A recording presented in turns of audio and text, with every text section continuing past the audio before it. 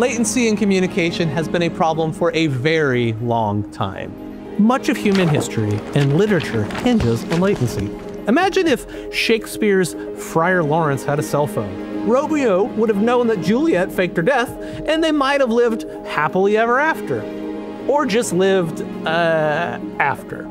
Consider the Battle of New Orleans in 1815. A battle fought 15 days after a peace treaty was signed that formally ended the war. Even modern achievements like the moon landing faced latency. Mission Control waited anxiously for Neil Armstrong's delayed transmissions from space. And if we reach out to our nearest habitable exoplanet, messages would take over 4 years each way. Talk about a time delay.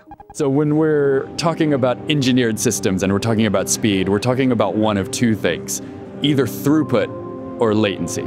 Throughput is how fast it goes. Latency is how long it takes to get started. So if you're driving down the freeway and you're going 60 miles an hour, that's throughput. If you're at a stoplight and you put your foot down on the gas, that's latency.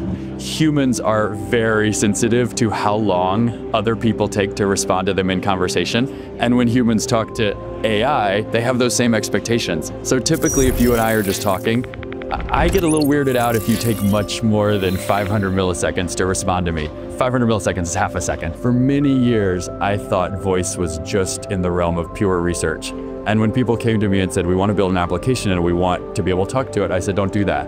We're not ready. The hardest thing is getting these new tools to respond at very fast latency.